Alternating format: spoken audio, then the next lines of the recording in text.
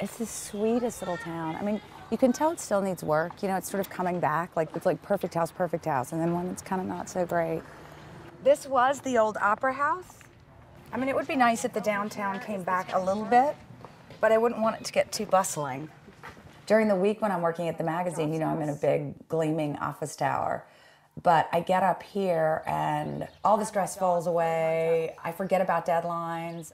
We totally live like neo-Luddites up here. You know, we have a record player, no cable TV. And I have found that it's an easier way to live. It's a warmer way to live. That's my friend Callum. My friends James and Annalisa. A sense of rootedness is important to me. So I like that I'm part of a community here. And my friend Brooks lives here. Brooks! Now that I know her, I can't leave. Okay, I'll talk to you in a bit. It's a little bit like a commune up here sometimes.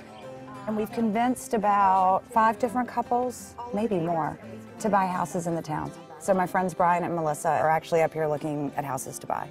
Fingers crossed. It's so funny. Someone's like, oh, it's like Mayberry. And then they started calling it Sarah Grayberry. Since I'm convincing everyone to move here. It's a richer life.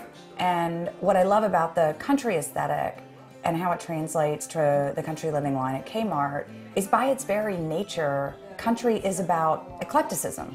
The painted floors, the old fixtures. I mean, I think that's what good decorating is all about. If everything's all the same, there's no visual drama.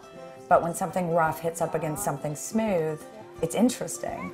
So David, I'll give you a hug, because I'm going to keep walking about. Yeah, I'm absolutely living the country living aesthetic, at least on Friday night, Saturdays, and Sundays until the crack of dawn Monday morning.